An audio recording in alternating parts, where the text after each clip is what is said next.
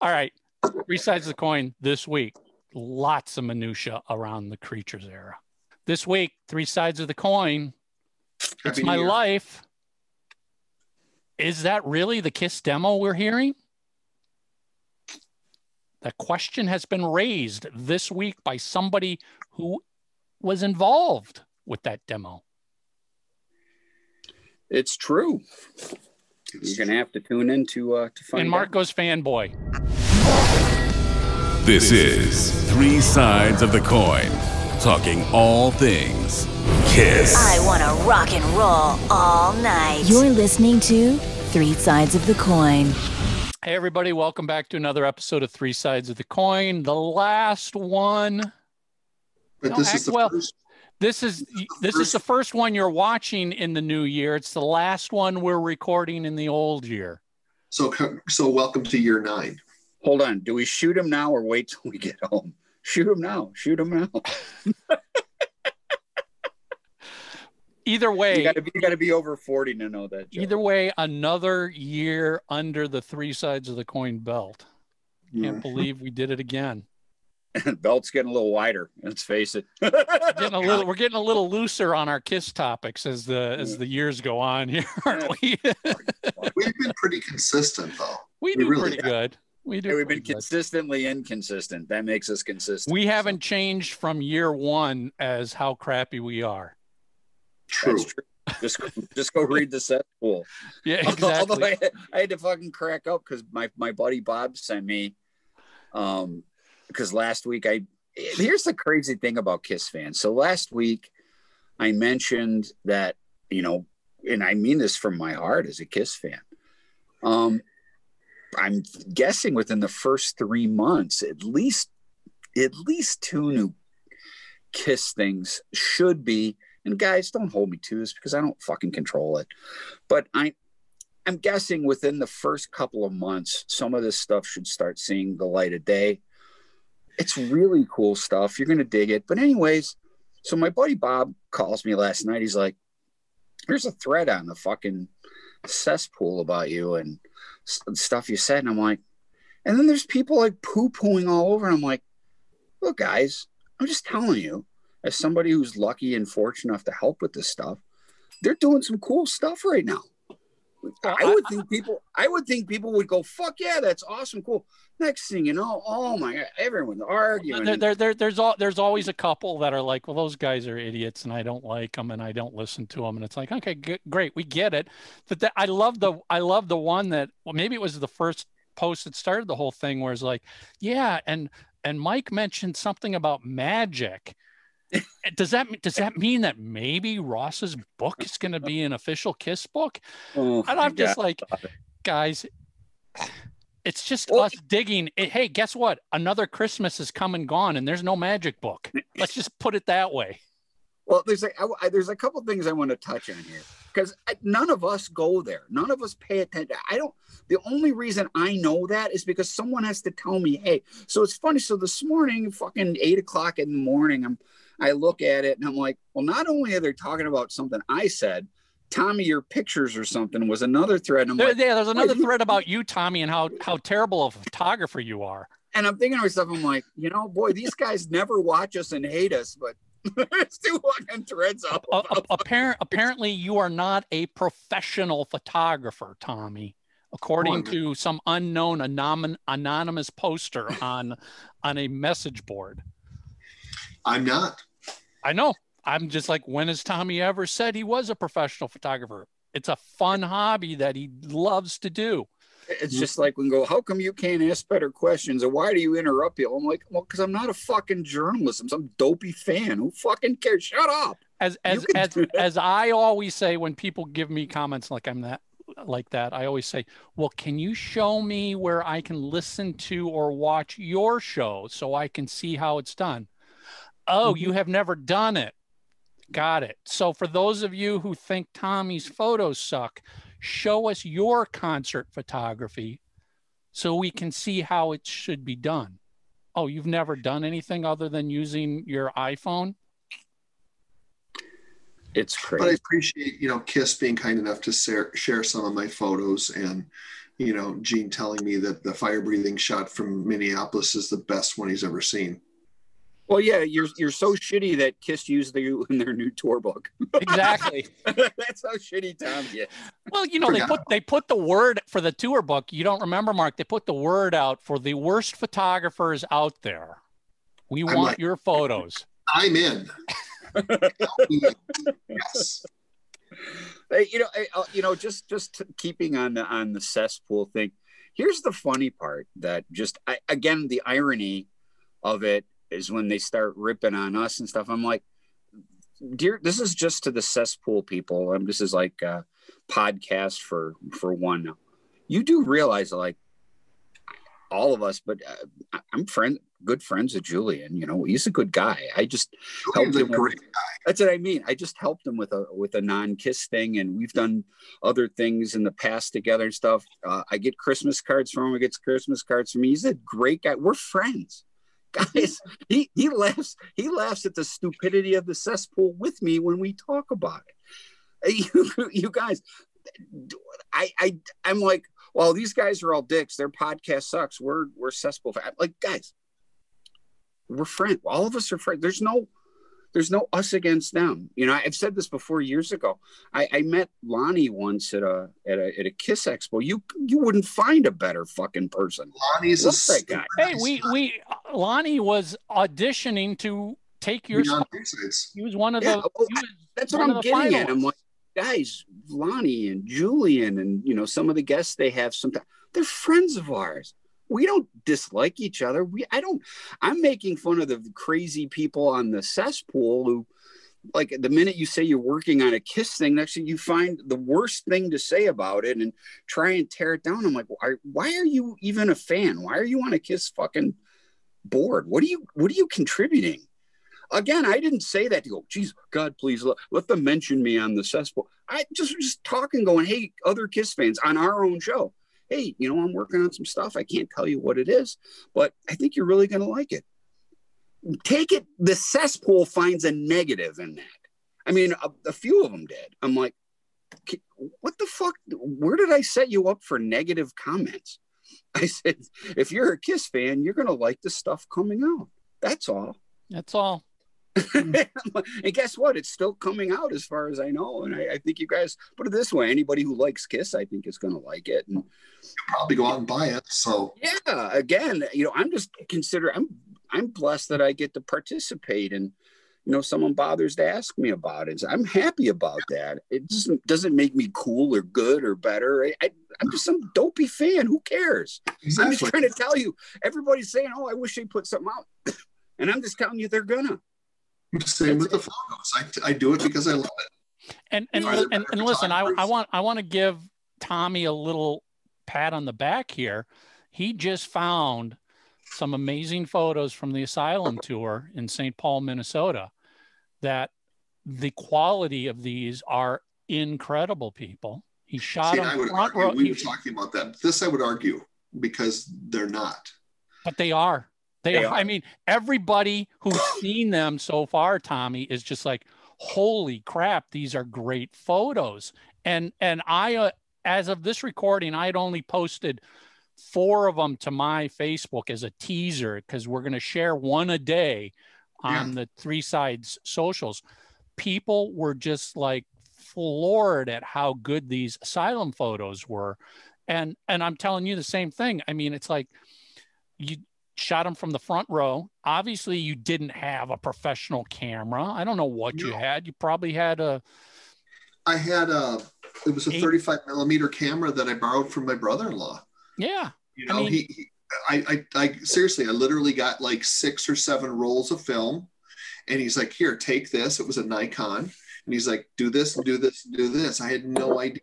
They turned out amazing. So just, you know, if you like vintage, it's hard to think that the Asylum tour is vintage, but if you like vintage classic live photos that have never been seen before, these have never been seen. They're front row, they're beautiful colors. For the most part, they're all in focus. It's not what you would expect from a kid with an Instamatic camera smuggled into a a show. So well, back in those days, you could just take them in. No one even looked twice at you.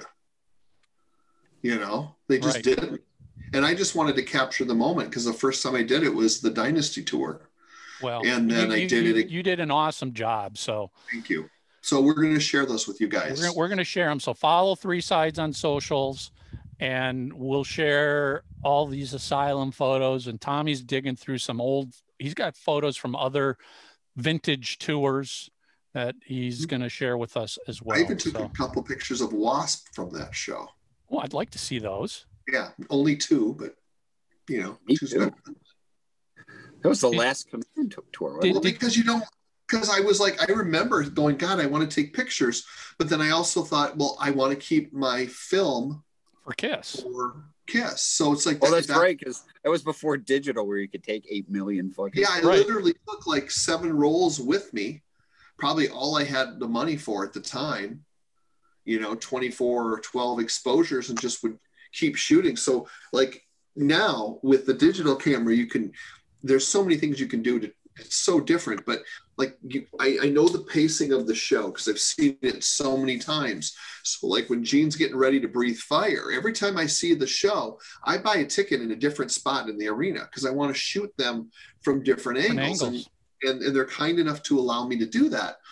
And with Gene, I didn't even remember that I took the Asylum shot, and that was actually probably the best one of the bunch, just because that's the hardest thing to get, the fireball. I was going to tell you, I mean, when I was working for KISS, I photographed many shows. It is very, very difficult to get the timing right, to get a fireball in perfect spot, focused, everything else. So and get the depth of the fire. This Asylum, you got full body, full fireball, and you could see all of the sprinkles of the kerosene or whatever it is coming off. It was just like you captured it all. And I just keep going, well, this was in 1986. It's not like you'd been shooting a lot of live concerts.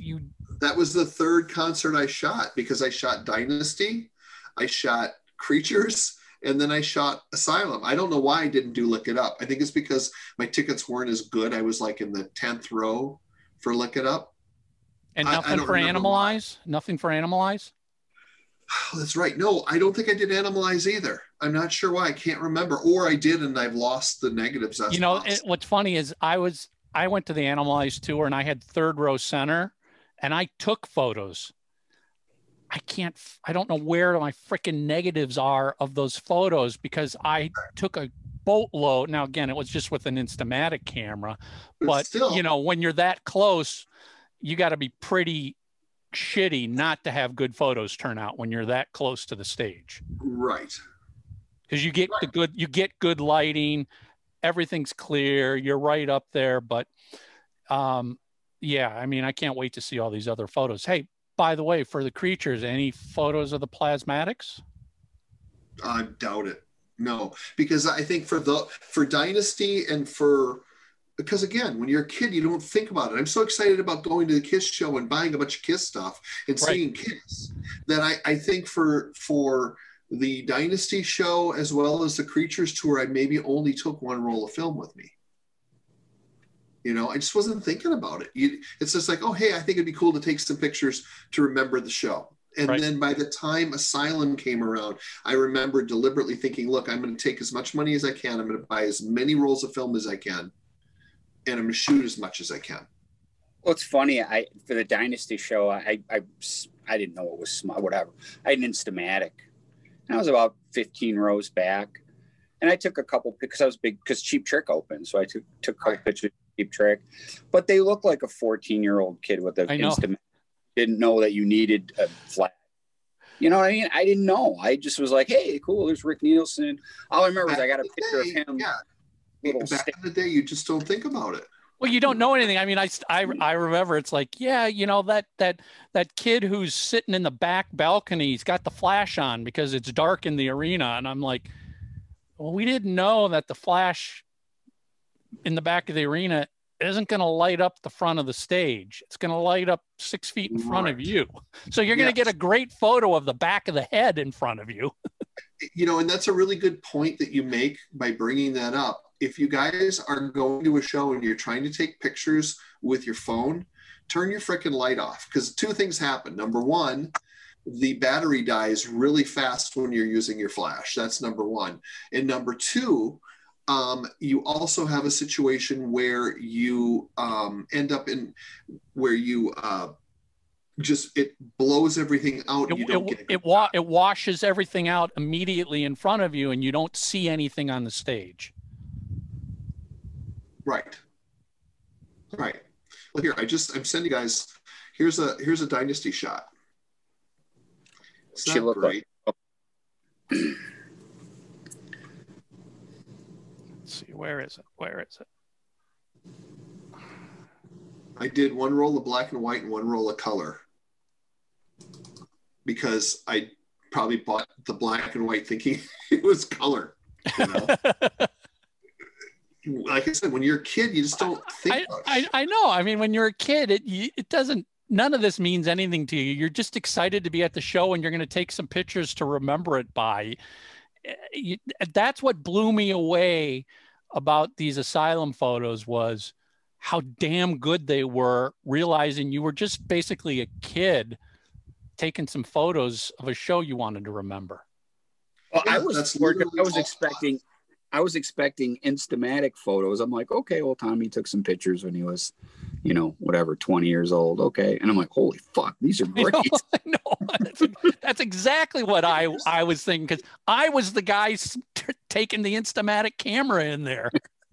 You just kind of think well, and here's the funniest thing about the whole thing is that I love taking photos now, and I found a passion that I still, at the time, I'd take these photos of the concert, and then that'd be it. I wouldn't even think about doing it again. Like, here, I'll turn one around. Here's a shot from the Dynasty tour in Minneapolis. Wow. Oh, wow. That looks like a poster. Yeah. Dude. Yeah.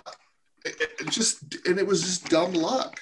I wish I could find my pictures I took. It looks like a fucking 3-year-old. I know. You've probably got half your thumb in front of the lens. You were moving, or somebody bumped into you, so it's blurry, and you missed the action altogether. I mean, I can't tell you how many times I did that. Oh my God. Tommy's like, oh, here's one of my bad shots. It looks like fucking, something out of an art museum. I think here's one of the best. Image reverse though, but it's awesome. Yeah, dude, what are you talking? These are great. You got great color too. Great color. Yeah, a lot of them aren't though. But thanks to Kyle, because he did a lot of restoration on these pictures too, which was really nice of him. Hey, we got to get a little voice box thing, because you gave me the bell every time I mentioned that I did something. I want a Cartman going, Kyle, every time that you say his name. Tommy, have you thought about releasing a photo book? No, I never thought about it. Geez, here it comes out of left field. Zingo. I bet you could get it out by next Christmas. Tommy, has anyone reached out to you for your photos yet? And are they delaying a book because you're doing it? Newly discovered photos that now have to go into a book. It's going to be magic, man. Magic. Hold on. You got some. Oh. No, I was honestly embarrassed of the Asylum pictures and the other stuff that I took. So I hadn't looked at it in 30 years. You can't be embarrassed. These are fantastic photos, man. Right. Thank you. You guys are being very nice. No, because I'm being honest. I'm looking at what I've created over the last 5 years, and I know that it's an impossibility, but it's just like, well, man. Yeah, I mean, these Asylum photos aren't like what you shot on the End of the Road tour, but you've got to sit here and go, it was 1986, and you basically just brought in your own little camera, and you were dealing with the crowd from the front row. Again, anybody who's ever snuck a camera into a show, you know what the end result is going to be 99% of the time. Crap that only you will appreciate because you were there. These are photos. Well, and I can remember Crazy Nights because Gene would be like, he'd come up to me and he'd be like, you know, I'd just be like, just keep taking them, whatever, you know, you're not going to throw me out, you know. I mean, but, you've got this great Asylum photo. It must have been, I'm assuming, like at the end when the band is out doing their bows, where Bruce is doing this to you. Oh yeah, I've got one like that of Eric Carr from Crazy Nights. Something like that. That stuff is fantastic. Anyway, Yeah. you got to follow us on all of our socials. We're going to be sharing a bunch of these great photos from these photos have never been seen anywhere. Nope. 40 years. Yeah. It's been a long time. So yeah, I mean, hats off. You guys are going to love this. There's nothing else I want to, not a plug, but I just want to show this. Okay. This is Bruce Kulick recently sold this. It's a mini guitar, but it's one of his Crazy Nights guitars. Beautiful. It looks beautiful. Oh, I saw that. That's cool. Yeah, I bought, you know, he did one last year of his yellow guitar. They're just great. I mean, and I love, you know, being able to do a little bit here to support Bruce and buy some of his stuff. Anytime Bruce, keep an eye out. If Bruce comes out with more guitars, Bruce, if you're watching or you get word of this, do more guitars. I want to see more, more mini guitars. If you guys aren't following him on Facebook, you should, because he and his lovely wife, Lisa, do impromptu songs all the time, you know.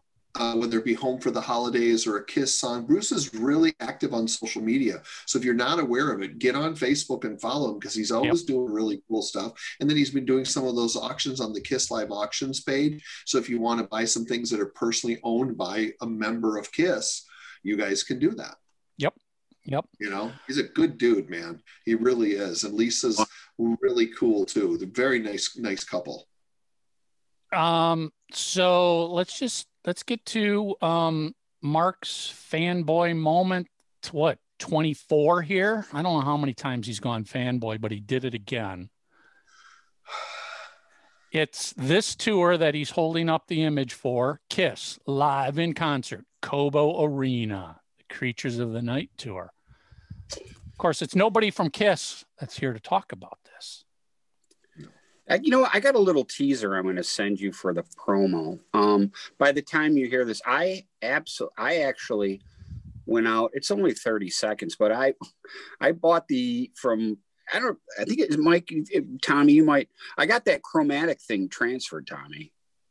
Oh, good. Okay. I got the commercial for the Creatures show here in Detroit, Mint TV. Oh, thank you, but. Yeah, so maybe I'll use that for the teaser for the show this week. I'll just take a little video of it. But let me tell you, I've said it once and say it 1,000 times. That show was the best concert I've ever been to by any band. And we have somebody this week who was on fucking stage that night. So we're really excited to have this guest on. And they're going to introduce them. Yeah. Guys, we have this week, we have Wes Beech from the Plasmatics. Joining us, who toured with KISS during the Creatures of the Night tour. And he's got all kinds of great Wendy O Williams stories and touring with KISS stories, songwriting minutia we didn't know. And It's My Life demo controversy. There is a minor, this is something I did not even know. I just assumed that the solo that we're used to was just the original solo. But we learned something that now is going to put Mark on the trail to track down what could be the original real demo. We don't know. We're going to find out. Ask you. You assume, you make an ass out of you and me. Anyway, yes, this is a great conversation with Wes. Plasmatics talk, KISS talk, Blue Oyster Cult talk. Alice Cooper talk. Alice Cooper, Wendy O. Williams, CBGBs. Yeah. Lots of cool little minutia this week. Also, he breaks my heart with a story about KISS. What did KISS not do for the Plasmatics that they did for AC/DC and Bob Seger and the Jay Giles Band and Bon Jovi? Sell out the arena? Yeah, I am. That bothers me because I always prided myself that KISS kept everything to a higher standard. Well, Wes says differently. And you got to listen to what Wes is disappointed about. Maybe we need to get a guy from KISS to come on and clear it up. Clear it up. Clear it up. All right, just let it roll. Wes Beech from the Plasmatics. Want to get your official 3 Sides of the Coin logo and shocker tee? Now you can. We ship worldwide. Get yours online at shop.3sidesofthecoin.com.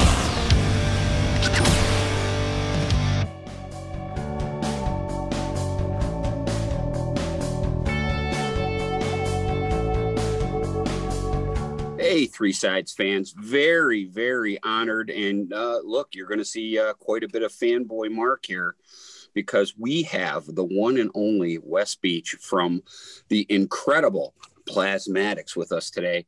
And we're going to be talking Creatures of the Night tour. We're going to find out stuff that even people like me didn't know, because that tour, a lot of people said it was horribly attended. That was not always the case. There was quite a few bright spots in that tour. And with that, Wes, welcome to the show. All right. Thank you. Thanks for having me, Wes. Thank you. It's a pleasure to be here. I'm at, Mark's all excited about Creatures of the Night, but I'm actually excited about talking to you about the Wow album. Oh yeah. As KISS fans go, that is the greatest KISS album without a KISS logo on it. Right. That's what they say. But let's start all the way back here. Plasmatics, Metal Priestess. No. That's the, hold on. I was actually going for New Hope for the Wretched. Oh. That's, I'm just grabbing all this. I forgot that when they reissued that, they put Metal Priestess on. I have the separate vinyls. I didn't feel like running into the other room and grab all that. I tell you what, here's what I wanted to start with. Wes, how did you get involved? Because obviously the Plasmatics came out of the punk scene of New York. Right. How did you, because I think Richie was the only other original member, correct? Right. He was. So how did you glom on to that? Kind of interesting story. I actually was in a band before the Plasmatics, and we were rehearsing one night, and across the hall, a friend of mine's band from high school was playing, who I hadn't seen in years. And he comes up to me and he goes, "Hey, you want to go over to CBGB's and see my aunt's boyfriend's band is playing? It's their first gig." So I said, "Okay, let's go check them out." So I went there, and it was the first time the Plasmatics were playing. And I really didn't care for the band, although Wendy was a riveting stage presence, and I thought she was really great. But the band I didn't really care for. So a few months went by, and there was an ad in the Village Voice looking for the world's fastest rhythm guitar player. And I thought, hey, I'm a good guitar player, so let me audition for that. So I show up at the audition, and it was in this lower Manhattan loft. It was in the basement, and the pipes were low and sweating, and it was really dank and kind of nasty. And as I was waiting my turn to audition, I heard him keep playing the same song over and over again. So I took my guitar out and I kind of learned the song. Then when I went into audition, we played a couple Plasmatic songs as they just released the 45 that I learned. And then they said, "Here, we want to teach you a song." And I says, "Well, I know that song already. I heard it while I was waiting for you." So I went in there and played it, and they were very impressed by that. So they actually had me come back 2 more times to audition before I finally joined the band. So right out of the gate, I mean, you had by the time you joined that record, record deal and, tour, and there was some production value behind it by the time you already got there. So they were already out of the, I guess the bars. Yeah. There was already a big buzz on the band. They were getting a lot of attention and promotion. So I kind of stepped into a really good situation. And the reason they wanted me in the band anyway was to kind of give Richie a foundation to play over. because when he would go and play his crazy wild leads, the music kind of thinned out. So I was there to kind of bolster the sound. That makes total sense. Now you had mentioned, you know, Wendy, when you first saw her at that show, you know, was very captivating. Was that something you were into musically as well, or did that not matter as much to you? Well, like I said, I really didn't care for the music at that time. But then, you know, once I joined the band, I helped push them along and maybe make it a little heavier and a little thicker sound. So I kind of joined, and I learned to like it, and was playing real fast and hard and all downstrokes. So when you first saw them, they were much more punk than metal.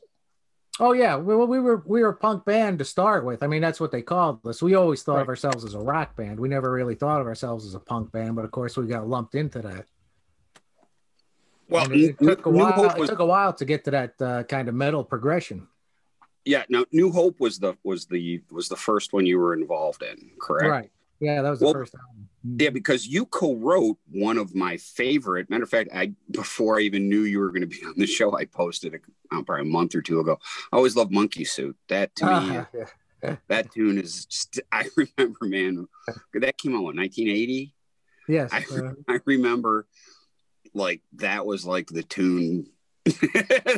You just wanted to get crazy, you know, driving around with your friends or whatever. Monkey Suit did it every single time. So what was the single that you learned was that like Butcher Baby, or what did you said? Yeah, it was Butcher Baby and Fast Food Service and Corruption. It was the first single they put out. So that would that was kind of interesting that you know, you learned it that way and got in there and got the gig. So tell me about recording New Hope for the Wretched. I mean, well, New Hope was kind of an ordeal. The producer on that, we were on Stiff Records, and they brought in Jimmy Miller, who produced all the Rolling Stones records. But by this time, he was such a mess from, you know, hanging out with Keith Richards that he was barely there. He would nod off at the desk, and he would leave for long periods of time. We'd be sitting around like, "Where's Jimmy? Where's Jimmy?" We'd have to search around the studio looking for him, and then he'd be nodded out in the ladies' bathroom. Jeez. That wasn't a very good experience then? Not the best, but we managed to pull it together. It was mostly put together with their engineer.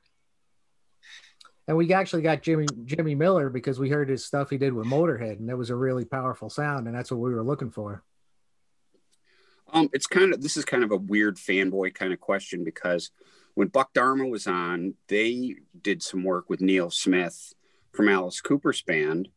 And how did he get involved with the next? I think it was the next record. Right, the next record, Beyond the Valley, in 1984.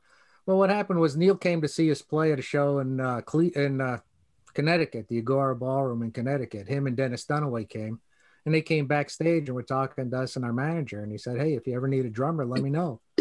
So when we were getting ready to do Beyond the Valley album, our drummer Stu Deutsch decided that he was going to try and get some more money out of management, and that didn't kind of work. So he left the band, and we were short, you know, about 2 weeks before going into the studio. So our manager, Rod Swenson, called up Neil and said, "Hey, you want to play on the album?" And of course he did. So that's how he got involved. And he was really cool. He had his old Alice Cooper drum set with the mirrors on it. And every rehearsal before we started, we'd make him play the introduction to $1 Billion Babies. He always did it. It was really cool. Hey, what did you think? He was a great guy to work with. I absolutely love that record. It has probably one of my favorite Plasmatic songs on it. And I was just curious. Master Plan, I absolutely love. But what'd you think of Motorhead's cover? It wasn't the best. It was kind of loose. Yeah, I remember when I found out they were doing that it would be better. Don't get me wrong, I don't think it sucks, and I'm a huge Motorhead fan, but I thought that Wendy just kills on that song, and I thought that Lemmy sat back a little too much on that. That song just needs that aggression. And right, absolutely. I think Lemmy was trying to calm it down a bit, trying to improve it, but I just don't think you can improve a song like that. Right. That song's just balls out, man. I fucking love it. Well, it's funny you mentioned the Buck Dharma because there is kind of a Blue Oyster Cult KISS Plasmatics connection there. Oh, let's hear it. We used to rehearse in Lower Manhattan, and we had the 5th floor loft where we rehearsed, and in the basement, Blue Oyster Cult stored all their equipment. So when they would go on tour, their tractor trailer would pull up and right in front of the loft, they load up all the equipment. So what we used to do is we used to go down into the basement and look around at all their stuff and check out their guitars. And I think I still got a couple of Blue Oyster Cult guitar picks because I was a big Blue Oyster Cult fan. Cool. I am too. That's a cool story. That's a really kind of a groundbreaking. I thought it was, especially at the time, because nobody sounded like that. I mean, the Ramones had the Ramones sound. I always thought like the Sex Pistols were more of a hard rock band. If you ever want, everyone calls them punk, but listen to those songs. I think they're kind of just hard rock songs. Mm-hmm. But the Plasmatics were really onto something lyrically, musically. I mean, Pig is a Pig, that the little country intro. I remember the first time I heard that, I'm like, what the fuck is this? But I mean, it worked. It was so fucking cool. But well, we like to push the boundaries, try different things. And Wendy always liked to push everybody and try different things. And she liked to really go for it. Cool. I thought, the next one moving forward, and I hope you don't mind me doing this, and then we can just talk about general stories. I just want to make sure I don't miss any of the music because I'm such a fan. I'll get this in. Metal Priestess, what can you tell me when you guys did the SCTV? Because that version of Black Leather Monster, and Mike, I would love if you could edit that SCTV part into the show somehow. I don't know if we can, or if not. That was the Doom song, actually. Yeah. Oh, excuse me, Dooms. I'm sorry about that. Black Leather Monster you guys did was at Solid Gold. That was on Solid Gold. Solid Gold, right? Yep. I told you I'm a geek fan. Sorry. But what was that like? You guys did that whole skit with John Candy. He was great. He was really fun to work with, and he was always on. He was always cracking jokes and laughing and having a good time. That is one of my favorite rock and roll video memories. And if you guys can, that was what Gus, the fishing musician. Right? Oh yeah, we've talked about that a few times in the past here. With yes. Gail Fisher. That's it. If you guys get a chance before or after the show, you have, and it's probably a good 8 minutes, isn't it? The whole skit with you guys out in the woods and right. all that stuff. Mm-hmm. What can you tell me? I mean, like, whose idea was that? I mean, you guys all looked like you were having a fucking ball. It was a lot of fun. Yeah, I think it was their idea. I think it was John Candy's idea, or the writers for SCTV, and we just went along with it and filmed it as we went. And it was up in Edmonton. That was my next question. Whereabouts in Canada was that film? Yeah, way to hell out where in Nowheresville.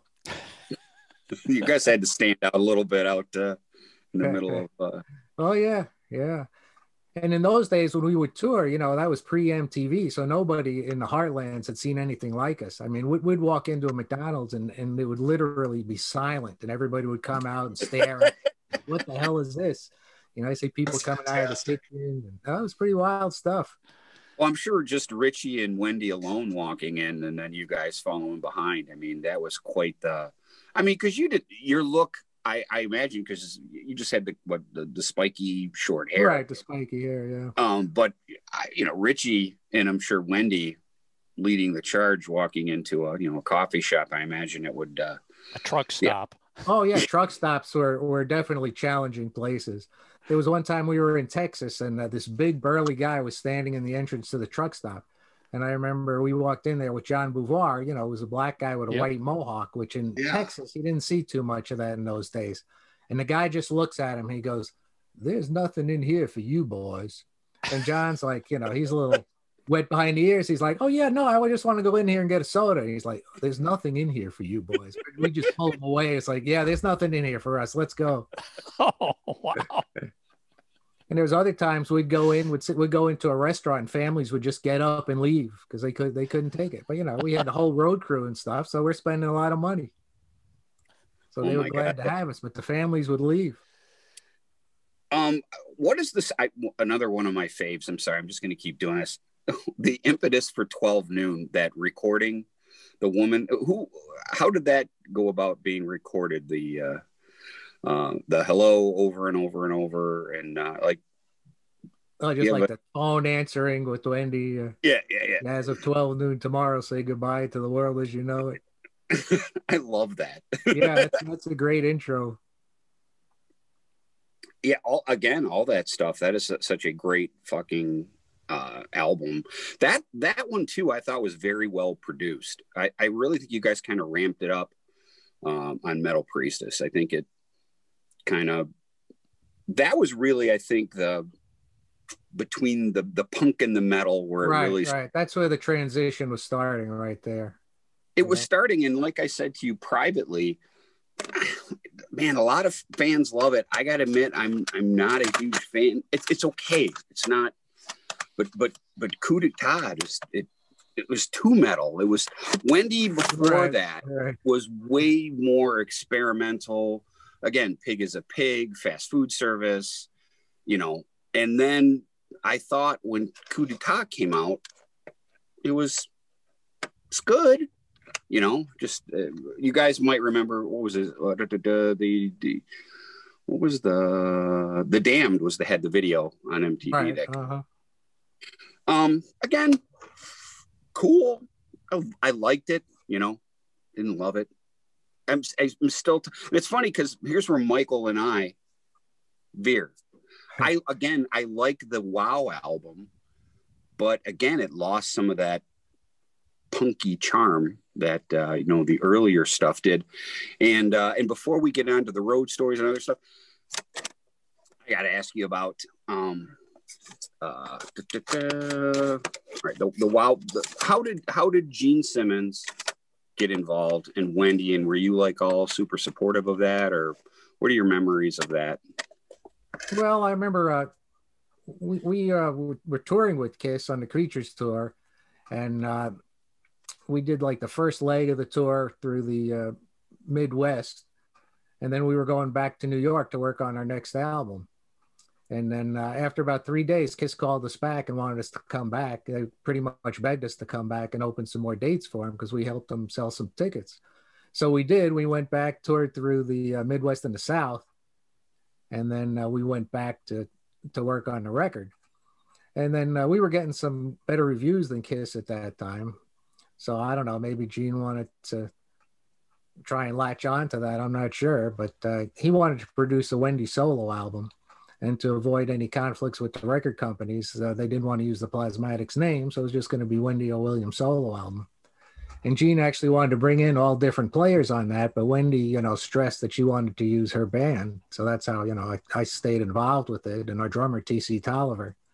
And Richie was also going to be involved, but Gene didn't think he liked his playing and couldn't cut it. So he was kind of scratched from the... Wes, when that was happening, because to Mark's earlier point, the Wow album is a deviation in the Plasmatic sound. It's a much more commercial. It's a much more, acceptable is not the right word, but it's a much more friendlier hard rock metal album than a Plasmatics album would be. Was that something that Wendy consciously wanted to try and go towards, or was it something that just kind of naturally happened, or was she pointed that direction? What led to the change of sound? Well, I think that was something that Gene wanted to do, and that's what he wanted to try and bring to it. Was he was trying to polish it and make it more commercially viable. And I think he did a lot of that. And he had the gang backup vocals and the lead guitars, and make it a little slicker, I think. And I think that was mostly Gene. And, of course, Wendy wanted to try different things. So she was all for it. So there wasn't, I was just going to say real quick. So there, as that was being recorded and worked on, you don't recall any resistance to the new sound, the new direction, everything? Oh, no. Everybody was pretty welcoming? No, I think it was a natural progression, after we did the Coup d'etat album, which was a heavier metal album, and then the Wow album was a little more commercial, as we were trying to appeal more to the masses, I think. Sure. And I think a lot of that was, Gene's doing. Well, again, as I alluded to up front, it's a KISS album without the KISS logo on it.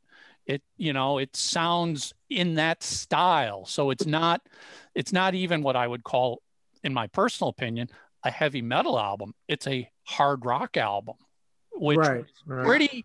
pretty drastic change from a Plasmatics album. Oh, definitely. Yeah, it was definitely a big change from Plasmatics album. Because you guys were really tagged as a punk band, at least from my perspective, when I would read about it. I was aware of it because I had the second record at the time. Well, I think it was when you guys first got billed coming here with the Creatures of the Night tour. I'm like, this is great. Everyone was really excited because we knew you to be more of just a hard, like Mark said, a hard rock band. Did you guys ever feel like you were so typecast is probably not the right word, but just kind of stuck in a spot where you didn't necessarily felt like you should be? No, I don't think at all, because we always progressed. I don't think we ever put the same record out twice. You know, we weren't like the Ramones or Motorhead, where every record sounds the same, or AC/DC. Right. I mean, every record we did was different and kind of a change from the one previous to it, I think. And I think that was consciously done. Yeah, because it just seemed to me like when the Wow album came out, then that whole thing really shifted, where they were then like, maybe it's changed because Kerrang became more popular, but then I felt like, you know, like Wendy O was getting more coverage in the rock magazines and the metal magazines than I ever saw with the Plasmatics in some of those similar magazines. So there was definitely a shift from a fan's perspective, or the media at least feeding it to us as teenage kids. Mm-hmm. And, you know, I was just wondering if that, the natural progression was just something you never thought about. You guys were just doing your thing. Yeah, we were just doing our thing. And that was, you know, that's just the way it was. Now we know on the Wow album, Gene brought in a whole bunch of the KISS guys to do co-writes and, you know, work on it as well. Were you involved in any of the stuff that he brought in from the other KISS guys? Oh, sure. Yeah. What do you remember about working with, you know, whether it was Ace or Paul? Well, I didn't work with Ace, but I spent a day in the studio with Paul going through songs see what he felt comfortable with, and showed him, you know, how to play them, the chord progressions, things like that. And he ended up playing on Ready to Rock. Hey, did you play on any of the along with Eric Carr when he was doing his drum parts? No. Or so you didn't do any of the scratch work on that? No, he just did backing vocals when I was with him. No, the track he played on, they had already recorded, and Wendy just sang on it. But all the other tracks was me and our drummer TC Tolliver playing drums. And actually in the studio it was kind of funny because Eric Carr went up to Gene. He says, "Hey Gene, how come my drums didn't sound like that?" But they were just coming off Creatures. They were dynamite. Right, I know, and that was a great sounding album. It really was. So when the Wow album was finished, it came out on Passport Records, I think. Was there issues of trying to find a major label at that time? There was, and they could never find the right one, I suppose, and that's how that happened. So I think as a result, it really didn't get kind of the push and the promotion it should have.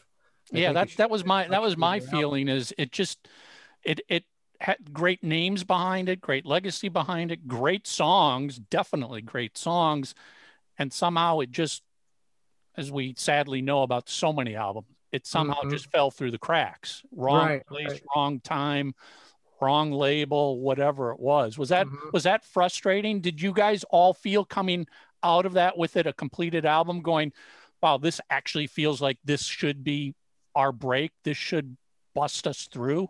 Yeah, absolutely. Yeah, it was kind of disappointing that it didn't do better than it should have. What did you think when you first heard It's My Life? I mean, obviously they had to have played you the KISS demo first, I would imagine. You know, I've been trying to find a copy of that original KISS demo, and I've spent $1,000 probably trying to get it, and I've never found it. All these recordings that they claim are the KISS demo aren't, and I know why, because it's my guitar solo on there.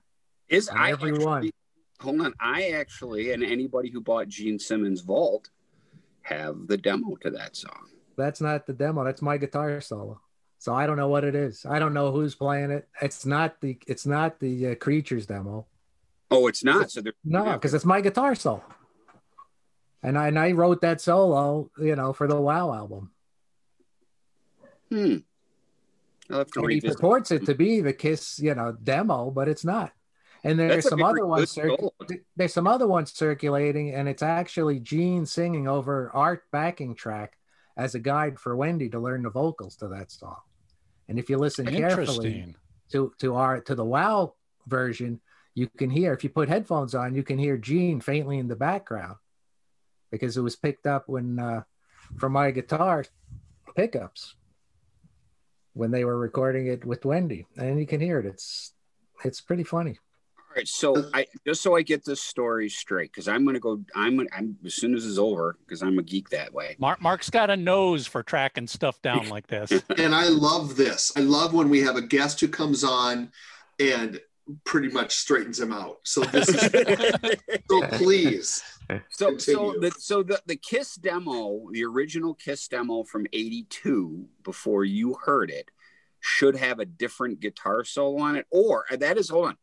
If it does have your guitar solo on it, then the one in the vault is not the original demo. Is that what you're telling me? Right. Unless they overdub my solo into it, which, is anything's possible. All right. So the solo then that I'm used to is also the one that when they did the '98 re-record. Right. I love that solo. It's so, it's sing-songy. I am a geek for that song because I still think KISS made a big mistake in giving it to you guys. Here we go again, Tommy. Yeah, they should. KISS should have kept that song and made a video. Mark loves It's My Life so much that about once a month he tells us once again that KISS should have released it as a single. It would have been huge. It would have saved KISS. The world would be different. And then Wes would have had a big part of it because he came up with that kick-ass solo. Well, on the box set version, they actually changed the fourth at the very end of the solo. They changed it a little bit. But other versions I've had, they play it pretty much note for note with the solo I came up with. That's cool. And I've been trying to find like recordings of the rehearsals to try and see if I could come up with the It's My Life. But I'm not sure if I even ever heard an original recording of it. It might have just been Gene showing us the chord changes in the studio. Yeah, like I said, I have the version. I believe I never AB'd them. I guess I just never. I do have one It's My Life that I had before the box set came out.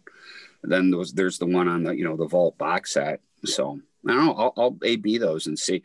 But if there's a different solo, then that would have to be the original KISS one because you obviously hadn't put that solo to it. Right. Well, trust me, Wes. Mark will find it. Let me know. He will find it. He just might. Will do. Wes, here's everything that's going on today. So Wendy, just put it this way, because we got a lot of young fans and not everybody is this geeky Plasmatics fan like I am and we are. You guys do the metal thing, meaning the harder rock metal thing, and then you come back with this gem, which I absolutely love. Classic. And you guys nailed it by about 40 years. If you guys don't know about Maggots, the record, it's basically about a pandemic. and it's pretty disturbing when you listen to it. I mean, it's obviously a lot more apocalyptic on the Maggots record, but kind of hits home today. It's sure. What do you remember coming up with the concept of that, or anybody said, hey, we're going to do a concept record? Because it was an about face for you guys. You were doing the hard rock thing, Commanders of Chaos, blah, blah, blah. And then, although, this is very metal too, but I thought it was a little bit more extreme metal than say, the stuff you were doing on Coup d'etat and stuff like that. So what are your recollections of Maggots? Actually, I had left the band for about 6 months. I had just gotten kind of disenchanted with the whole thing after years of touring and writing and touring and writing. And Wendy was actually in St. Louis doing the Rocky Horror show, doing a live version of that. And we were back in New York in the winter, freezing our asses off in a rehearsal loft, writing songs for the next record. And I was going through some personal things, and I just had to take a break. And so I left the band for a while. And so they did Commander Chaos, which I think was one of the first thrash metal albums, because that was just all balls to the wall speed metal. But after that, I helped associate produce that record. And then I was living in Detroit at the time, and they were writing the songs for Maggots. And Rod Swenson called me up and said, "Hey, you want to come down and help produce the Maggots record?" I said, "Sure, I'll come down." So I went to New York, and they were looking for a song. So I wrote a song for that, Propagators. And he says, "Oh, you want to play some guitar on this?" I said, "Oh, sure. Yeah, why not?"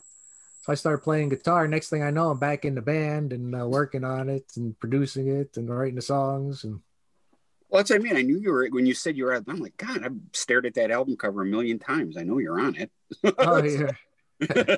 Wes, was the Plasmatics run as a band, or was it pretty much Wendy deciding the direction and what was going to be done, and you guys just had to follow along? No, I think it was a band. I mean, it was a group effort, and Wendy would come up with things, we would come up with things, and but didn't Rod kind of have an iron fist on stuff? It sure seemed like it. Me just reading everything I've read about the band, that he was kind of the figurehead. Is that? Well, he gave us the direction, and he had the final say in songs and material, things like that, and wrote a lot of the lyrics. So what are it was a band effort, I think. This will be the final, at least for now, the final record one. As we all know, after, we'll put it this way, if you're a big Plasmatics fan, after the Maggots record, you want to talk about left field. I didn't realize till just recently, Wes, that you were involved in the rap stuff. Oh yeah, it was me and the Drum Machine wrote the whole album. Yeah, how the fuck? I gotta admit, to this day I can't get through it. It just, and I love old school rap. Matter of fact, I've rapped on this show. I love old. Is that what you call it? Hey, I'm good. I got skills. You did. Ask Lisa. I was busting some fucking Humpty Dance a couple weeks ago. Oh, I'll start. No, please. No. I believe you. I'm just gonna get my Kanga out, man. So tell me, how in the fuck did that come about, Wes? Well, we heard Wendy heard Blondie's Rapture song, which was kind of Blondie rapping pretty lamely, but she said she could do it better. So that's pretty much what the impetus was. And I studied a lot of Run DMC and LL Cool J, things like that. I, liberally borrowed a few beats and things from them, and basically put the album together, and we did it in a couple weekends. It was really kind of a quick thing, and Wendy came in and rapped over it, and it was pretty cool. It was probably one of the first metal rap hybrid albums, I think. Yeah, it would have. Again, to this day I can't get through it. Maybe that's the only album I don't own. I just heard enough of it, and I'm like, I don't know if I like this. Wes, you had mentioned that the Plasmatics never recorded the same album twice, which that in itself says a lot about how strong a band is, that they believe enough to do something different every time. But looking back now, do you think that is also maybe one of the obstacles that prevented the band from really breaking out? Because all of a sudden you do one album and people fall in love with it, and then the next album is wow or rap or a complete change, right field change, that all of a sudden those fans are like, oh, they lost me here. I mean, do you think that might have been an issue? No, not really. We always liked to do what we wanted to do, and when Wendy always wanted to do what she wanted to do, and that's just the way we were, and we didn't really think about that. Hey, speaking of Blondie, what did you think of Debbie Harry's cover of Sometimes I think that was pretty cool. Yeah, that was cool. Yeah, and also too, moving up to modern day 2020. What the? I was flipping through Facebook, and someone posted a picture of Miley Cyrus with the Plasmatic shirt and I'm on. like, fuck, that's the Plasmatic. She's wearing a Plasmatic shirt. And then I don't know if it's the name of her record or she has a band called Plastic something. She used Plastic Heart. She kind of ripped off our logo. Kinda. The font from the Plasmatics.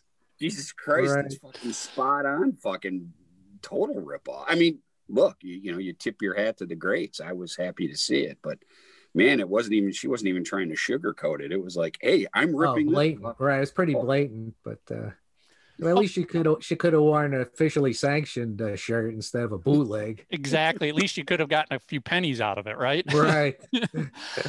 Wes, let's go back to the Creatures of the Night tour, so we can appease the KISS fans here. In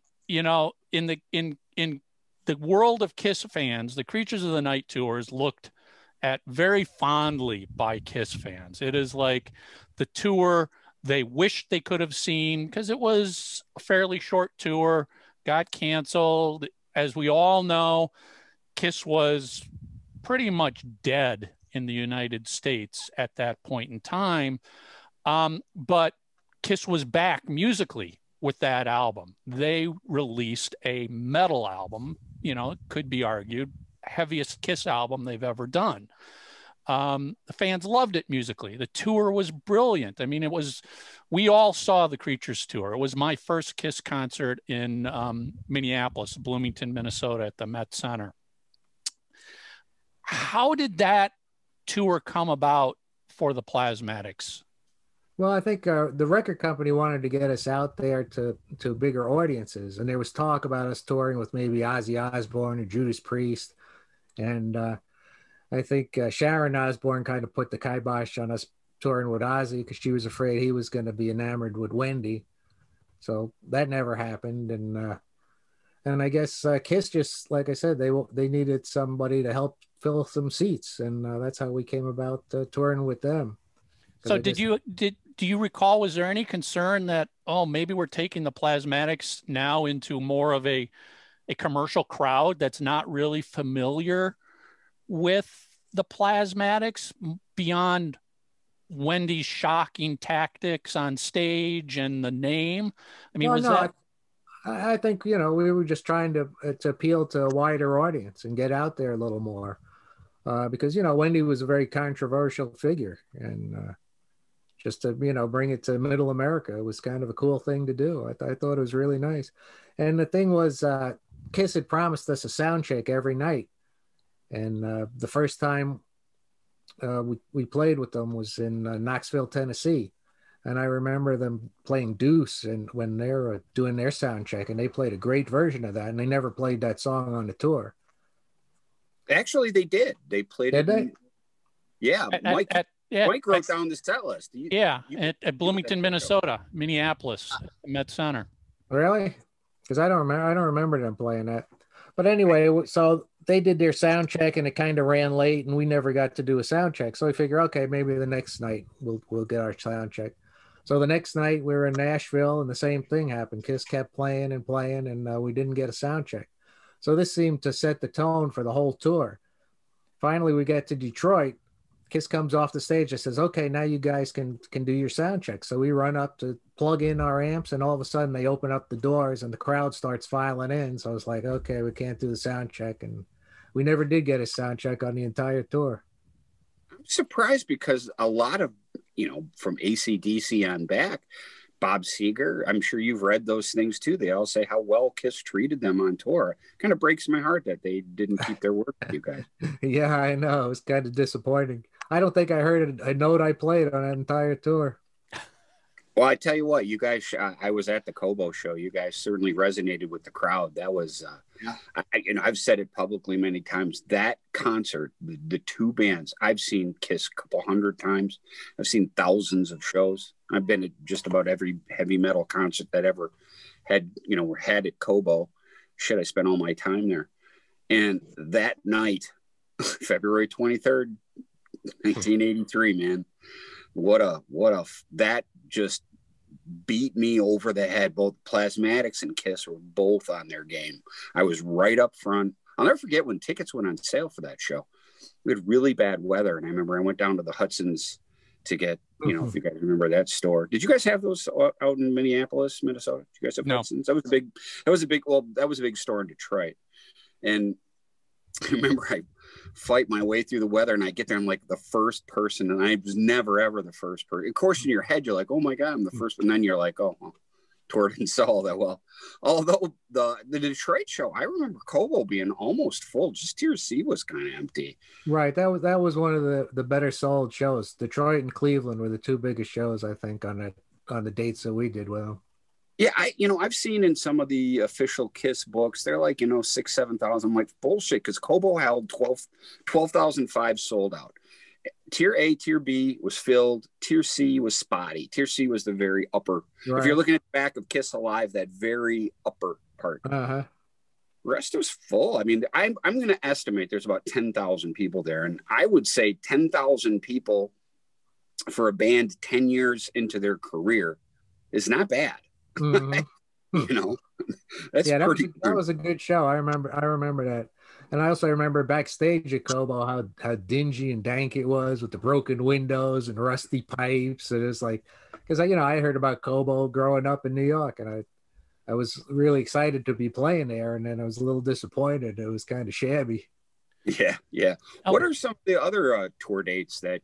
Because again, there was quite a few that were pretty well sold, and very enthusiastic crowds.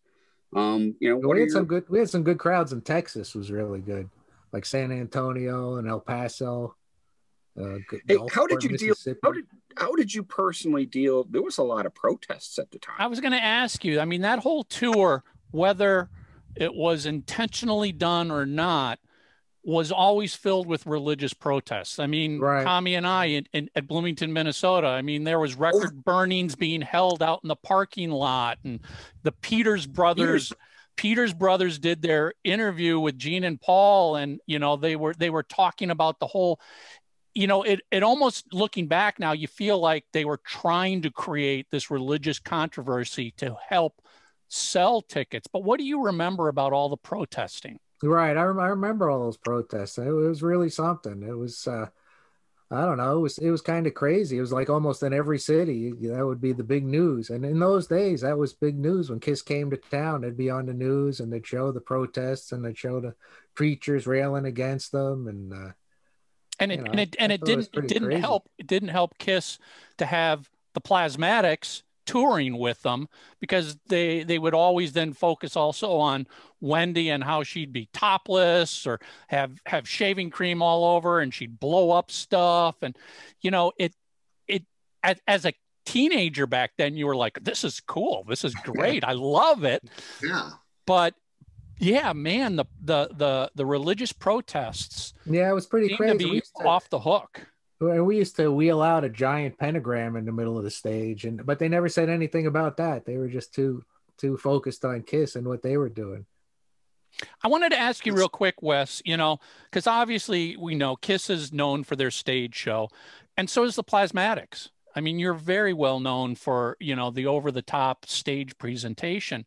Did KISS put any limits on what the Plasmatics could do from a stage show aspect on that tour? Not that I remember. I'm sure they did, as far as the sound and lighting went, but they didn't really do anything as far as, we always did the chainsaw and the guitar at the end, but they might have curtailed any of the explosions, things like that we couldn't do. Do you feel like you were actually giving KISS a run for their money on that tour? Because again, we know that in popularity wise, KISS was pretty much at their absolute lowest at that point in the US. Again, I'm only talking US here. Do you think you guys were going out there and blowing them away and putting the pressure on them? Well, I'm sure we were. Like I said, there was a lot of times that we got better publicity in the papers and better reviews. I mean, I remember one headline was like a tired KISS and Plasmatics, new blood, or things like that. And that's true. I have a bunch of press articles from that tour, and you're spot on. They were certainly eyeing the young blood. as you guys were. I mean, you know, because it was shock rock taken to a new level. I mean, Yep, Right. exactly. Mm-hmm. Wes, I'd like to know. I'm sure that bothered Gene and Paul quite a bit.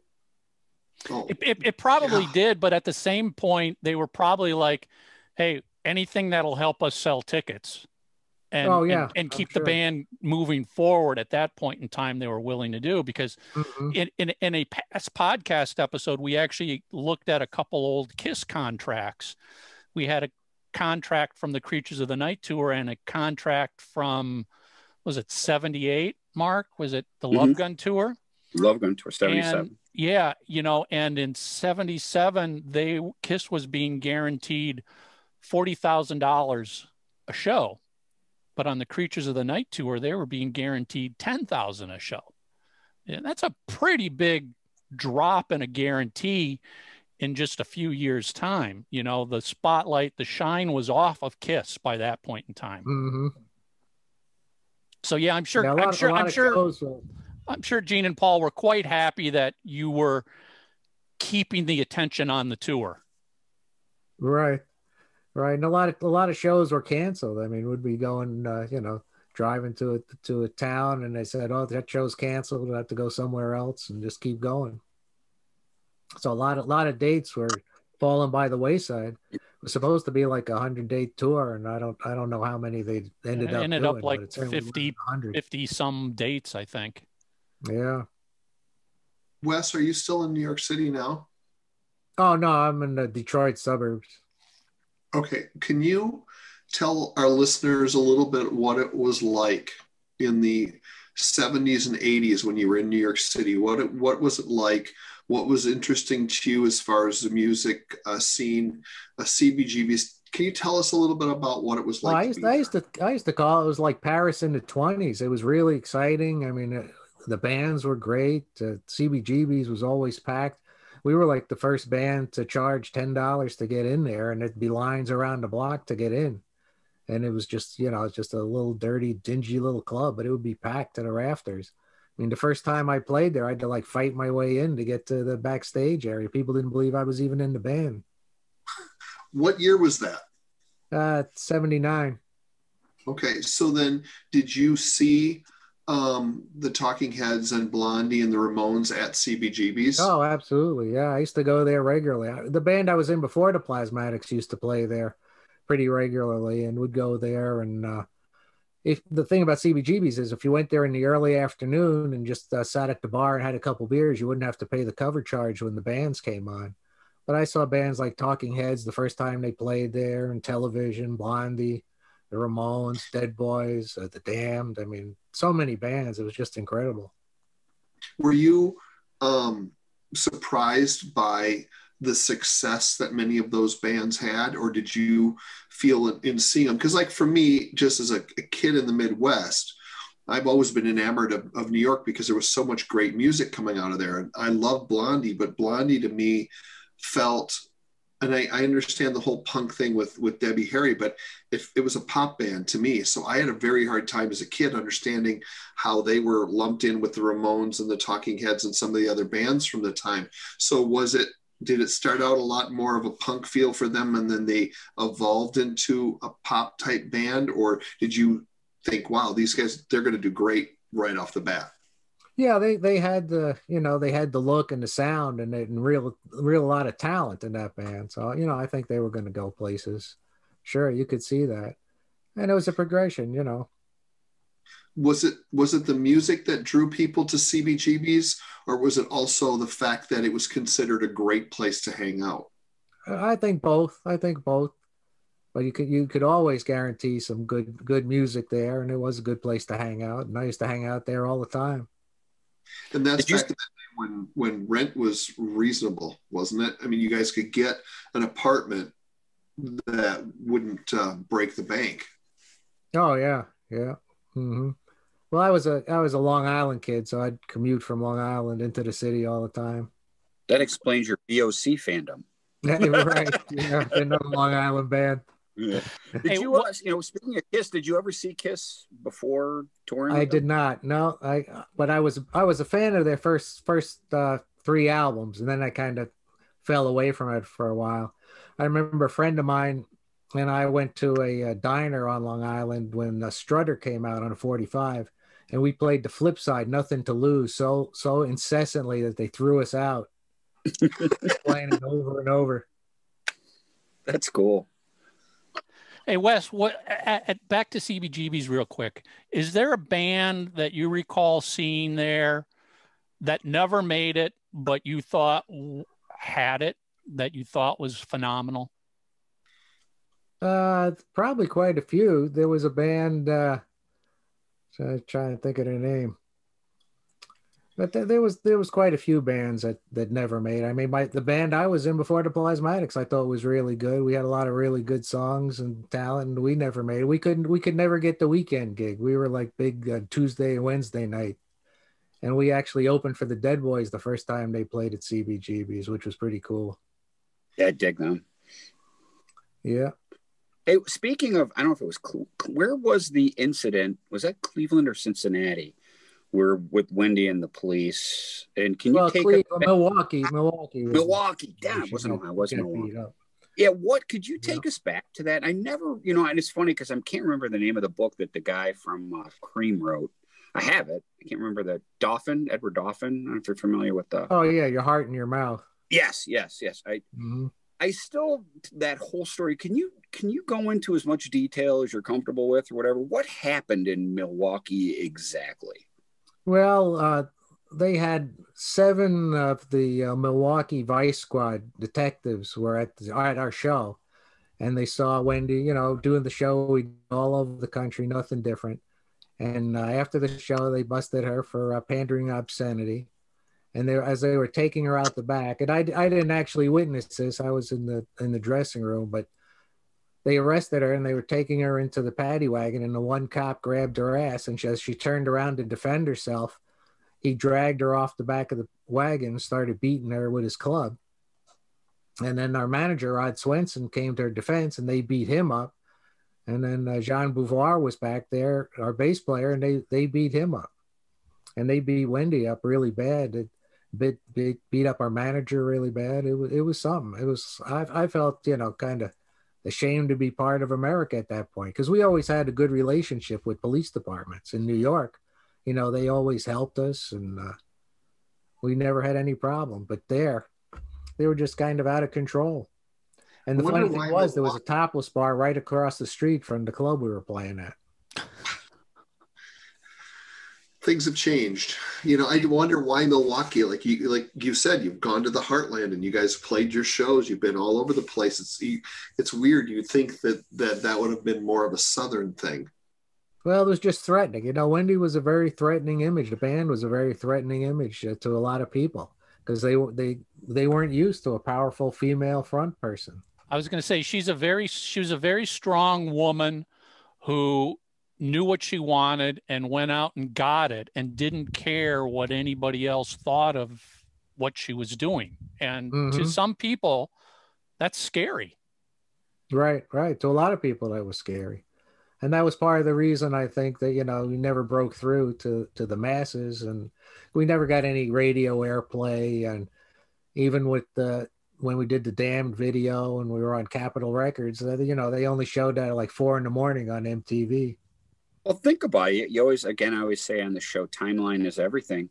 1981, 82, Pat Benatar, REO Speedwagon, Journey, Plasmatics don't fit in, with that, unfortunately. But then again, kids like us, it found us, or we found them. I mean, loved them, That was the great thing about, I got to tell you what, even Tip of the Cap to like Hit Parader covered, the Plasmatics, and I didn't so much have to always go to the UK magazines.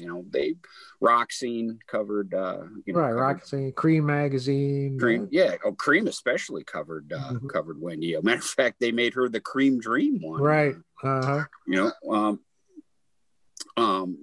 I mean, you guys certainly got the press there. So we were media darlings for quite a while, that's for sure. Well, Wendy did a ton of like Radio 1990 and did the, what do you call it? A lot of the maybe tier B sort of talk shows. I mean, I just listened to the Night Flight interview. Right. That for whatever reason, the Night Flight interview with Wendy is up on Spotify now.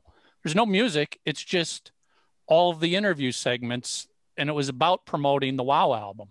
Right. They put that out on a CD, actually. Okay. And then the Tomorrow Show appearance, that was awesome. You know. Oh yeah, with Tom Snider, that was really pretty wild, because it was funny because they weren't used to playing live bands, so certainly not with our decibel level. And we would play, and Tom Snider was sitting in a chair right in front of the band, and then the audience was behind him, so that was a little kind of disconcerting to be playing it, because there's Tom sitting there looking at the band. Well, speaking of which, go back in time. You want to talk about the difference between the early 80s and say we didn't have a pandemic. Say 2020 was a normal year. Even what you guys did, blowing up the car, how in the fuck did you get that into the theaters you guys played? It wasn't easy, I'll tell you. What they used to do is they used to take out like the fire marshal to dinner while we were, sound checking and when we were doing the show, so he wouldn't see what we were doing. I mean, cause that fucking hood, I mean, that's no joke. I mean, the whole thing was no joke. Yeah, 15 feet in the fucking air, and Lord knows if it would come down. I don't know. Look, you guys missed out some huge lawsuits, because if that fucking hood went to the audience, I'm surprised nobody got hurt. Yeah, and I think it was you, although I know you weren't. Used to hang you in effigy, or right? They used to hang me. Yeah. Again, just being a geeky fan and loving it. That's some great stuff, man. So, but we kind of made it up as we went along. Nobody. There was really no template, we were just blowing stuff up. And well, how about somebody going on the edge of the stage with a fucking machine gun now? I mean, Wendy would shoot obviously blanks into the fucking crowd with a fucking gun. Yeah. Could you imagine that happening? Right. No, that's no joke, man. You watch some of that old footage. I mean, she's got that. I mean, I'm like, motherfucker. Well, that was a real machine gun, and we had to be federally licensed to have it, to even own it. So that was those were the days. You can say that again. Well, Wes, what are you up to now? What are you working on now? I mostly just play for my own amusement these days. I still play and still keep the fingers limber and still write songs, but kind of been pretty inactive as far as any live playing, things like that. The last thing I did was in 2016 in Rochester, New York. They inducted Wendy into the Rochester Music Hall of Fame, and we had Cherie Curry come up and sing The Damned and Butcher Baby with us, which was really cool. That's awesome. Got a chance to work with her. She's really nice. Are you still in touch with anybody from back in the day? Yeah, I still talk to some of them, most of them. I haven't spoken to like Richie in a while, but I probably haven't talked to him in a few years. But I stay in touch with T.C. Tolliver and our bassist Greg Smith from the WoW tour. Talk to him. He's actually real active. He's played with Alice Cooper and Rainbow, and has been Ted Nugent's bass player for a number of years now. He's a monster player. Oh yeah, he's great. Yeah, he's got good voice too. But he started out with the Plasmatics. We took him out on the road when he was 18, I think, and taught him everything he knew. Broke him in. Cool. Well, I want to say, because we're going to wrap up here.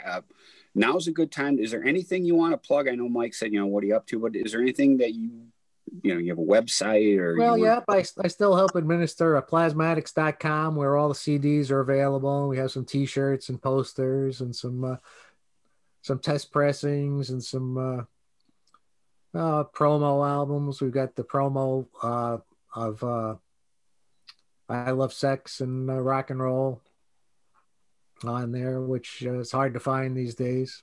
Hey, do you sell that stuff out of your house? Well, yeah. I mean, that's Mark will be over to visit. Be over, so don't give him your address. I'm just giving you friendly advice. But anybody wants to can order it if they like. I'll be glad to autograph anything. Just put it in the comment section, and excellent. It's pretty excellent. Cool. Excellent. And I'm a big KISS fan. I still get stuff. I got this is the Real Creatures cover that it should have been. With the lift it up because hold it up higher. With Vinnie on it. Yeah. Yeah, it was a Christmas present to myself. Nice. Yeah, that album stands the test of time for sure. Oh, it's a great album. I think that's the greatest version of KISS. I mean, that was the heaviest. I'm a big Vinnie Vincent fan, and I used to see him when he was working in the guitar stores in New York before he was in KISS. And he was a real nice guy. Do you, I mean, obviously now that we look back and we know history, that obviously there was a lot of tension between Gene and Paul and Vinnie Vincent. Do you recall anything during? Oh, they were always yelling at him. I remember after the shows, they'd be yelling at him and, telling him to play better or be better on the stage. Because he had those platform boots on and he'd walk like he was walking on eggshells, and they were always giving him a hard time about that. And it was pretty funny. Yeah, that was a clash of egos there. Gene and Paul versus Vinnie Vincent. Lots of ego there, and Vinnie. Obviously, we know Vinnie ended up going solo. He wanted to be the star, and you can't be the star when you're playing with Gene Simmons and Paul Stanley. Right. Yeah. That's for sure. But with Eric and him, that was quite a sound. Eric was a monster on those drums. He was. Yep. Yep. And he was a real sweetheart. He used to come see us in club dates in New York too, after we toured with them.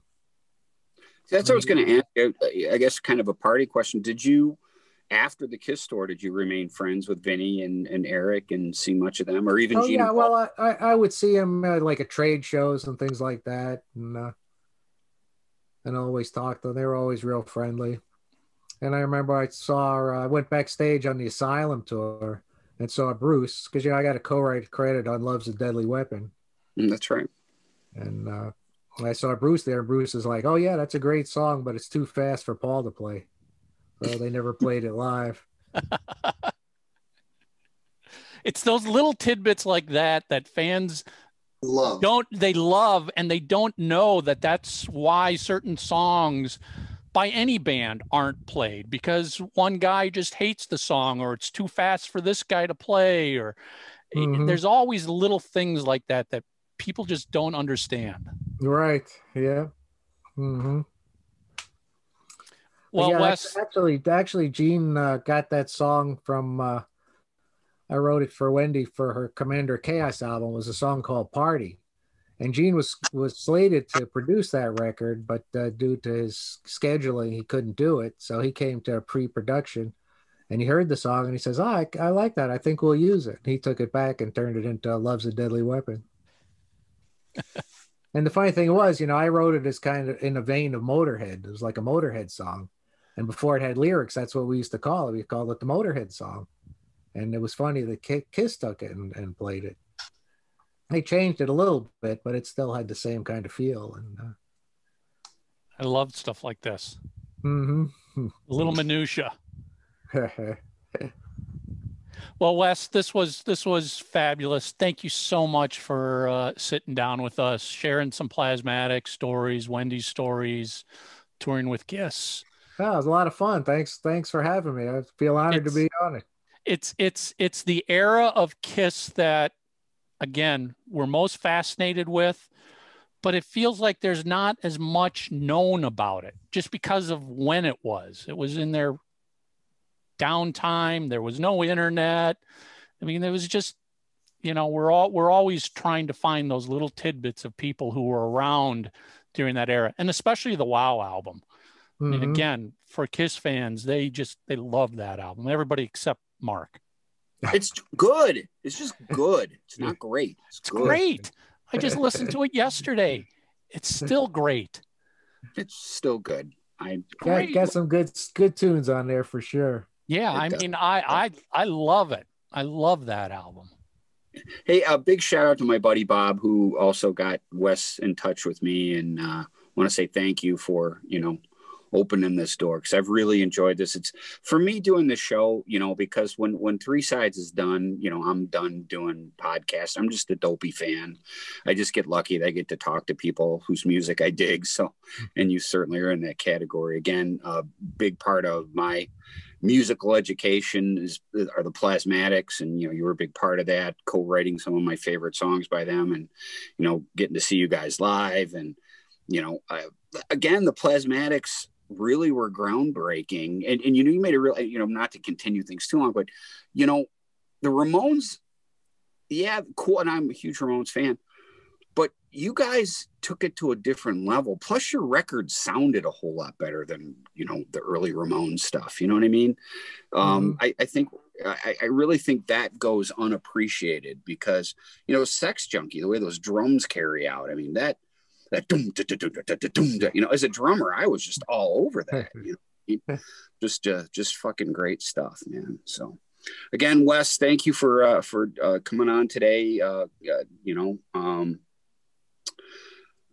thanks for being such a good guy. And anytime you got something else you want to promote, just reach out and let us know, and we'll send the word out to the KISS Army.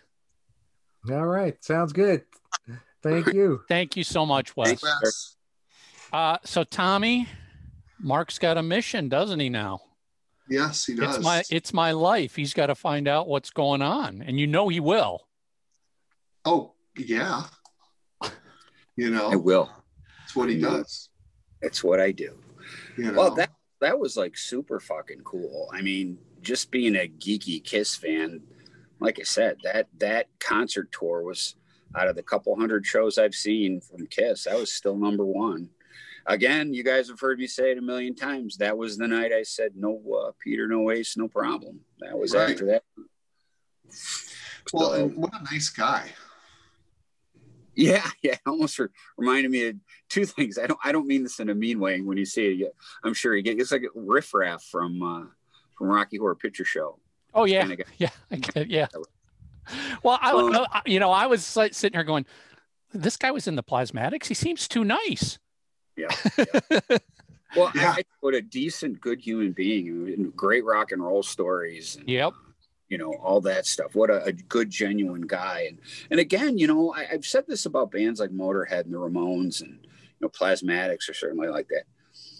You got to be on with your pick. You know, it's funny. He's talking about all downstrokes. You got to, if you, that is a discipline, no different than tapping is. You know what I mean? You know, Johnny Ramone, if you don't do that exactly, you don't get that punch. And that's a skill.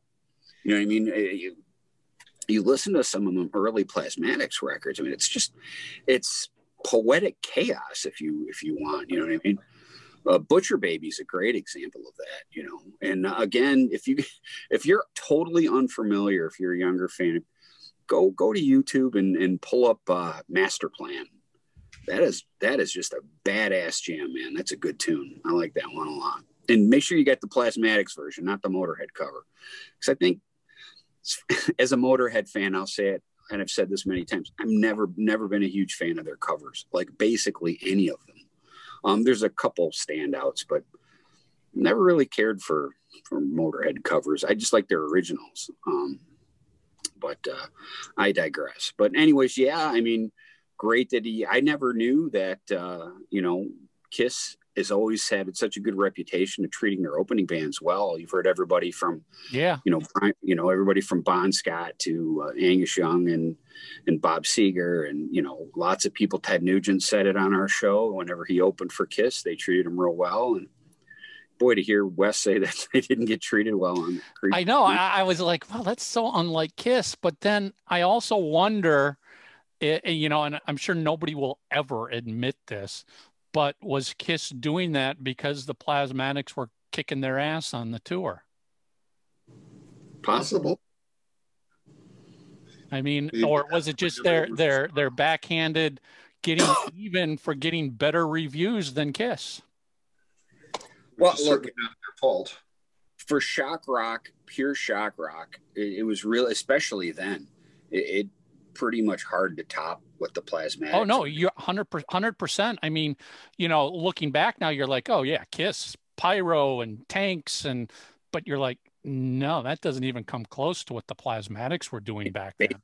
A naked woman in spotty leather with sometimes wearing a rhino horn and a big leather pentagram behind them, blowing up cars and TVs and machine guns on stage and smashing TVs, cutting up guitars. Yeah, I'd say that was a little bit more extreme than. Plus, you got to remember, Kiss had come out of Dynasty, Unmasked, and Elder, where they visually had already lost their edge.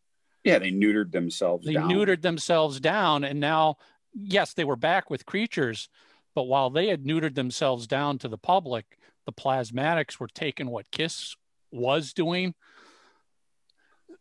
Imagine what Kiss did from Alice Cooper is what the Plasmatics did from Kiss. They took it to the next level. Right.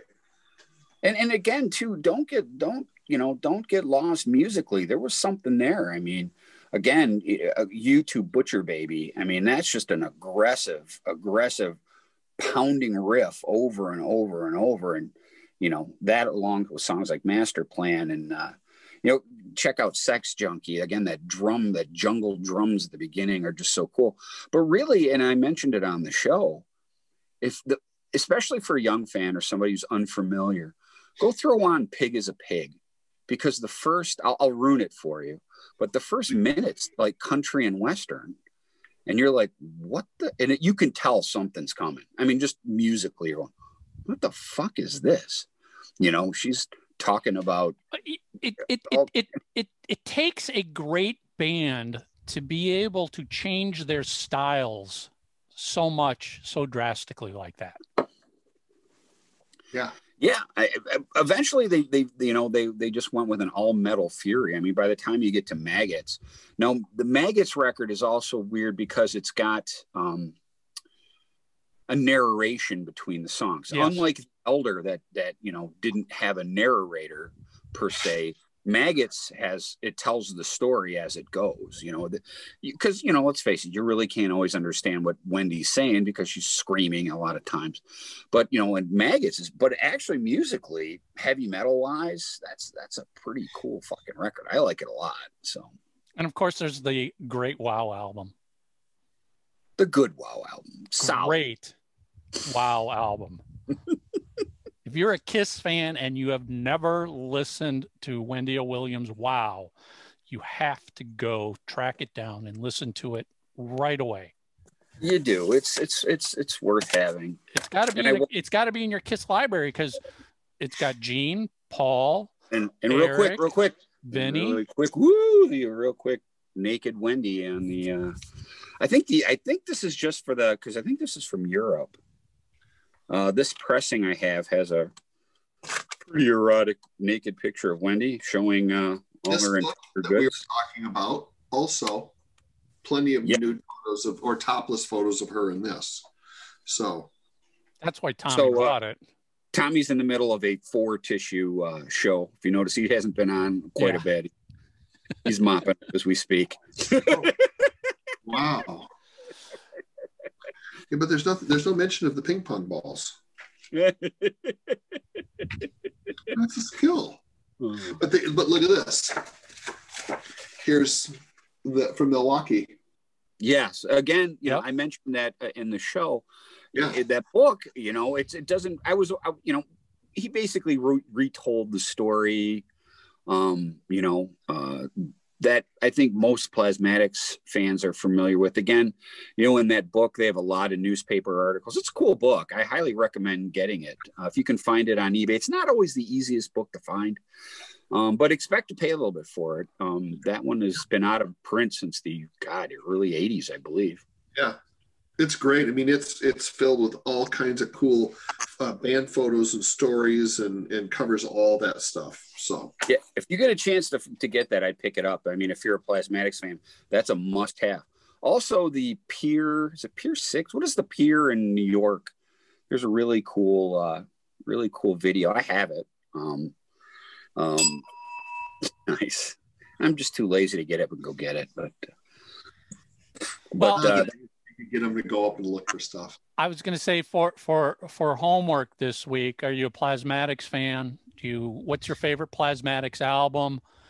Yep. Did you like the metal or punk stuff? What style of Plasmatics did you like? Did you see Plasmatics on tour with KISS? And what'd you think of that? It's funny if you talk to everybody who says they saw KISS on a Creatures of the Night tour, they would have played stadiums. I know. Yeah, amazing how that works out, isn't it? It's funny. I mean, I remember when I saw the announcement that the Plasmatics, I was like, I knew who they were, and for a while I'm like, this is a very odd bill putting the Plasmatics on with KISS, because the Plasmatics are not the musical style of KISS, especially what we were dealing with from 79 on. I think my thought was that they're interesting, at least. Oh no, I totally got it. It was cool by me, and it was like, cool, you're stepping out and taking a chance on somebody that is going to put on a visual show just like you are. And in the end, it was great. I mean, it was like a heavy metal massacre going on there between Plasmatics and KISS. I mean, the arena was blown up at the end of the night. But initially, it was like, this is ballsy. I mean, this was KISS not taking the comfortable way out and picking some melodic hard rock they didn't band. Axe with them, no knock against Axe. No, you're right. You know, Axe did a few shows. Molly Hatchet did. This isn't anything like that. This was the Plasmatics, man. Right. Again, if you're unfamiliar, you know, you got to check them out. They were really something special. There's enough video clips on YouTube as well. But again, you know, very much like the Ramones, and I'll go back to one of my favorites, Monkey Suit. I just that riff over and over and over, and that's just such a fun song. I always used to say that song was very effective after 2 a.m. You're a kid drinking some beers with your buddies, you know, just. And I guess the final homework is, if you happen to have the demo of "It's My Life" that Wes is talking about, with a different guitar solo on it, share it with us. Share it. Reach out. Let us know. Or if you know somebody who claims to have it, Mark's going to be it. Because apparently what's out there now is not the KISS demo. Yeah. Yep. So I've got 3 versions on my iPod, so I'm going to go check that out. Yes, I still use an iPod. So. Oh God. What was I going to? I was just going to. Do we have a guest next week? No, we don't have. I don't think we don't have any guests lined up. But next week, first of all, Tommy's gone for 2 weeks. Who? Can we start now? Who? Next week we'll do our recap of the KISS pay-per-view. Oh yeah, that's right. Which, you know, by the time you're watching this, it's already happened. But I got to just say, man, the stage photos are looking phenomenal, especially with all the lights, the logo, the staging. This is going to be a monster show. And Ace Frehley is not going to be there. Oh, please. Which you guys will know by the time you see this. Stop. I mean, Ace actually had to come out and make a statement and say, no, he wasn't asked. Which is ridiculous. It's not ridiculous. It's goddamn ridiculous, as I like to say. So okay, well, you know, however you want to say it. Exactly. You say tomato. And just another quick plug. You got to be following us on all of our social media accounts, because Tommy has dug up some amazing photos from the Asylum tour.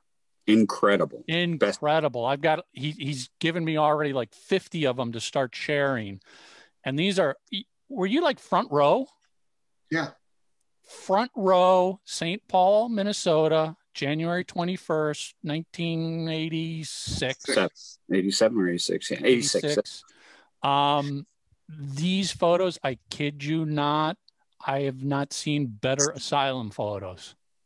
The breathing fire shot is amazing. Oh yeah, the breathing fire shot. Some of the stage photos of the whole logo and its colors. I mean, you know, remember that Asylum tour was very colorful. Yeah, and you captured them all. It was 30 plus years since I had looked at that stuff, and this all happened because of Kyle. Kyle was bugging the crap out of me to find the Great American Music negative so we could transfer everything. And I'm like, oh, that's right. I got Creatures and I got Asylum and I've got Crazy Nights and I've got the Intrepid and the, you know, the Dynasty show from Minneapolis. So we'll be sharing a lot of that stuff with you guys. Yeah, make sure you're following us because you do not want to miss these photos. Trust me, as a KISS fan, you haven't seen photos like these from these tours. They are awesome. So that's it. If you're watching us on YouTube, hit that subscribe button. Follow us on Spotify and subscribe on iTunes. And maybe we'll get Lisa to join us next week. Yeah, you should. And maybe I'll join you. We'll see. It all depends if I can get Wi-Fi. But you're not going to watch the pay-per-view, so what's the point? You're going to talk about the pay-per-view for the whole time? Sure. Well, we're a bunch of geeks, aren't we? Oh, maybe the week after then. You realize the next time you guys see us, it's going to be next year. Thank God it'll be 2021. Well, this is 2021 now, by the time they see this. Yes. Yeah. Yeah. Yes. Thank God this 2020 will be behind us. All right. Can we say good night, right. Grace? Let's say good night so Mark can go eat. I don't know. What is it tonight? Not Chinese? I think cereal, unfortunately. Although I love cereal. Cereal. What kind? What kind? Hold on a second. It's like, what, 8:30? Oh, yeah. This was a late recording, too. Yeah, it's 8:30 at night. I chose to take a tub instead of eating dinner when I got home. Just picture that, Mark, in a hot tub. With I'm just finishing the Ted Templeman book. Oh, it's very good. So yeah, I was in the jacuzzi reading. It was nice. Then I had to hurry up and get out and run down here. Making his own bubbles. The best guy. All right. Good night, Gracie. All right. That's it, everybody. We'll see everybody next year. New Year, everyone.